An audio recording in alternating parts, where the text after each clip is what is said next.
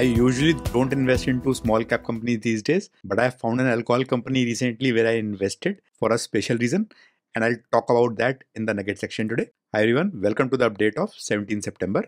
Now, Bajaj Finance did not like my statement yesterday, especially my comparison to Ola. Both Ola and Bajaj Housing Finance were up 10% today. Now, Bajaj Housing Finance is roughly 1/3 of the market cap of Bajaj Finance, its parent, but that is at 1/10 revenue. Also, Bajaj Finance has better margins than Bajaj Housing Finance for obvious reasons. Today, I introduced a dashboards for IT, and when I talk about that, there is a special request for Infosys and TCS employees if anyone is watching. Now, today was an interesting day. Two auto companies, Eicher Motors and Tata Motors, are at the rock bottom, and two auto companies, Hero Motors and Bajaj Auto, are at the top. Seems like two-wheelers are more in demand than four-wheelers and commercial vehicles. Bharti Airtel continues to defy gravity, up another 1.6%. Today the market bet kept changing, but still 4 out of the 5 heavyweights were in the green. Only IT was dragging the index down in the heavyweights. The balance was reasonable. Telecom was the star sector today despite so many reds in the top 10, mainly because Bharti Airtel was up again 1.6%. Bharti is closing in on 10 lakh crores. The sector which was dragging everything down today was defense. Today, the big boys BEL and HAL were down most 3%, 2.1%. Now, 3 companies are in the red: Cochin Shipyard, BDL, GRSE. Red means more than 50% distance from 52-week high. Both Nifty and Bank Nifty had reasonably peaceful day today. Nifty is now up for the second consecutive day. Bank Nifty for fourth consecutive day. The trading range for Nifty was 83 points. Nifty went up till about 11 o'clock and then consolidated in a very narrow range. And Nifty missed another all-time high by just 5 points today.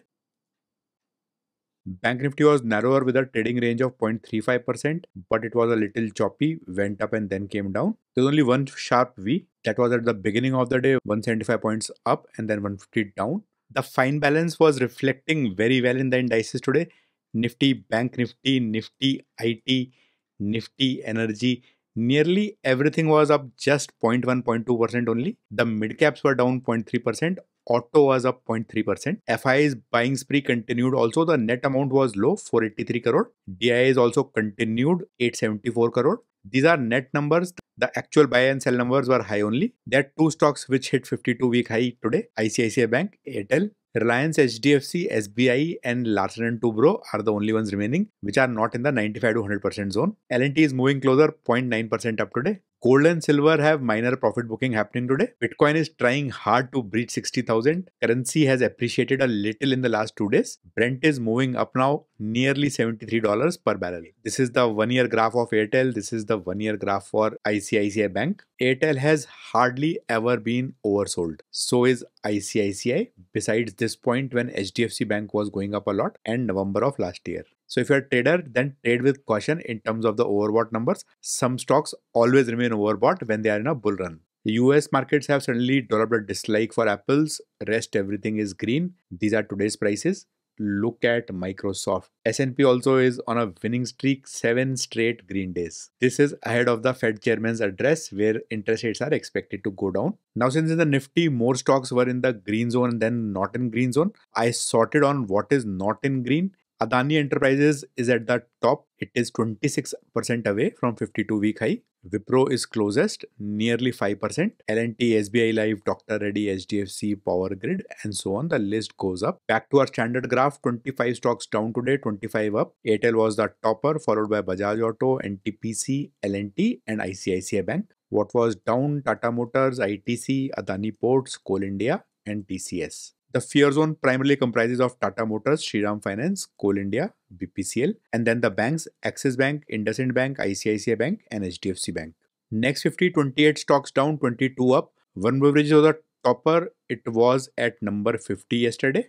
In the winners, the next stocks were Bosch, ABB, Adani Green, Trent. In the distance to 52-week high, 3 Adani stocks out of the top 4. The fourth one is IRFC. Let's go to some of the special charts for the day. ICICI Bank hit a 52-week high. It was choppy for most of the day. However, it closed in the green only. Airtel was up whole day in the later part of the day, it consolidated another lifetime high. Airtel is continuously in the overbought zone right now. TCS opened with a gap down and went down further, then recovered slightly in the red for the day. Not very far off from 52-week high, however. Banks were mixed bag today. HDFC Bank was down. ICICI Bank and Bank Nifty looked similar. SBI was down. Kotak Mahindra was up. PNB fell a lot, 2.5%. IRFC is going down on a daily basis right now. So is PFC. Also noted the cuts in PFC and IRFC are big every day right now. This is the new dashboard I was talking about. IT, the top companies. HCL Tech made a new high. LTI Mindtree made a new high. Tech Mahindra made a new high. Oracle Financial Services made a new high. Info Edge made a new high. Persistent made a new high. 7 out of these 12 companies made a new all-time high today. Now here is the request for TCS and Infosys employees. Kindly listen to Mr. Murthy and work few hours extra every week. Your customers as well as investors will love it, and maybe you'll get 1% extra in your next increment. This is just a request from an ordinary investor. Defense today was really weak. Nearly every stock was down, and nearly everything was down anywhere between 1 to 3%. Metals also, only Vedanta was up a bit. Rest, nearly every stock was down. In the consumption pack, Britannia and Marico hit another all-time high today. Page Industries also was up. The winner today was Varun Beverages, up 4.5%. No attempt by bears to pull the stock down today, completely in the green zone. BSE made another all-time high in the very start of the day, but then immediately corrected and then never tried to go up again. It was down 3% for the day. It may come down a lot more because I have still not found any major reason for BSE to go up the way it did yesterday. Banking stocks, IRFC and Power Finance were down, but the market cap is not that high. Just ICICI Bank was sufficient to not let the banking index drag today. Auto was up because Bajaj Auto and Mahindra were up a lot. But the discount season has started. Car dealers have started offering some freebies to clear the stuck inventory. So if you are planning to buy a vehicle now, bargain hard. IT sector, Zomato was bleeding today, and towards the later part of the day, Info Edge corrected. Profit booking. Rest everything was okay. Persistent was up 1%. Nothing substantial in the energy pack either. NTPC was up another 1.3%. IOC BPCL corrected today also. Godfrey Phillips went under the hammer today, 6% down. It is immediately out of the green zone. I also realized recently that Nestle is missing in my consumption chart. Need to add the second largest stock. Overall, the consumption pack also lackluster, didn't go anywhere. But the trading volumes were pretty high for most of the large stocks. Market breadth improved towards the later part of the day. 21 sectors were up. Varun Beverages was up 4.6%. That kept the beverages sector up. But select alcohol stocks were also doing well. Radico Khaitan up 2.5%. Chemicals came under good profit booking today. Asian Paints Pidilite. Now this sector will move with the crude prices, which are a little high today. L&T up, RBNL down. Cement continues to have very low buying interest. Trent was up 1%. Paisa Bazaar was up 3%.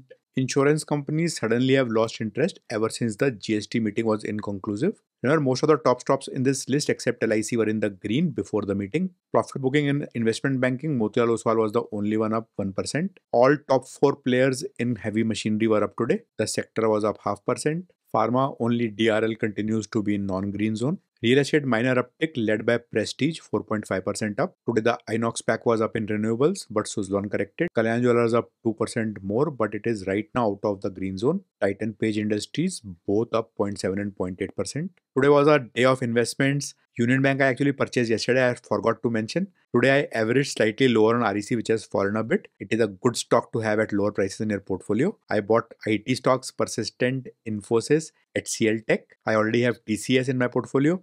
And I finally bought back Mrs. Bector's. It is up 40% from the time I bought it last time, and I sold it at 5% profit. So it has effectively gone up nearly 35% from the time I sold it about 10 days back.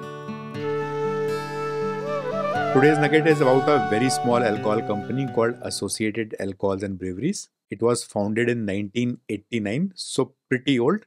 The reason I look at this particular number is that old companies have seen many recessions, many problems. Market cap of 1774 crores. So this may be the company with lowest market cap in my portfolio right now. The stock is trading at a PE of 31. The industry PE is 44. Sales are smallish only, 855 crore, 108 crore debt. So you might ask, what is special in this stock? Nothing looks out of ordinary. Now, quarterly results, let's start backward. The June results 252, 242, 190, 170, 156. So, some hiccups in this period. It's a manufacturing business, so expenses are typically in line with the sales. Operating margin 11%, 8%, 11, 11, 12, 8, 9, 7. The highest was around December 2021. This was perhaps because raw material prices were very low after the pandemic. Net profit of 18 bucks is the highest since December 21. This is probably stuck inventory because of the pandemic. June is at 18 crores, so you would expect September and December to be better only. The whiskey that manufacturers are typically sold more in Q2, Q3, and even Q4, which are slightly colder. Earning per share also is highest in June compared to the previous 7-8 quarters. Hopefully, this EPS should repeat only, which means this year they will end up with probably 40 rupees kind of EPS. The recorded EPS here is 31. 33% higher. Annual sales have similar trend 855, 759, 701, 513, 436. Operating margin 10, 10, 9, 16, 11. This period was considerably higher. And there's probably a reason why this OPM is lower, and I'll talk about it. Now, one thing I want to point out, the TTM sales are 855. Currently, the borrowings are 108 crore. You would expect an interest payout of something like 10 to 15 crores on these borrowings. So if profit is roughly 68 to 75 crores right now, and there is 10 to 15 crores of interest payout, once that loan finishes or reduces, that money will make significant dent to the profitability of the company, which will also increase the OPM. This is one of the reasons I was talking about, that OPM has taken a hit because they are perhaps expanding and have taken loans. See the borrowings here, 11.5. Suddenly the borrowings are reasonably high. Look at the capital work in progress, 110, 63 compared to 2, 11, 9, 24. This is a sign of expansion. This is one weakness, no FIIs, DIs. This is also a strength because the day FIIs and DIs notice this stock, if they find it good, they will have to buy. Promoters will probably not sell, they will have to buy from public, which is 40% holding, and then the stock should skyrocket hopefully. I have no idea whether that will happen or not, and if it happens, then when. Now let me take you through their website a bit. These are ABL's in-house brands. They are not the popular ones or the costly ones, probably meant for mass consumption. These brands are manufactured under license. These are among the highest selling brands in India. Now, the thing which caught my eye is the contract manufacturing part, which is minuscule in their numbers. And maybe the capital work in progress is to increase this capacity. Some of these brands are pretty popular in the Indian markets, and this may also be a candidate for export at a later stage.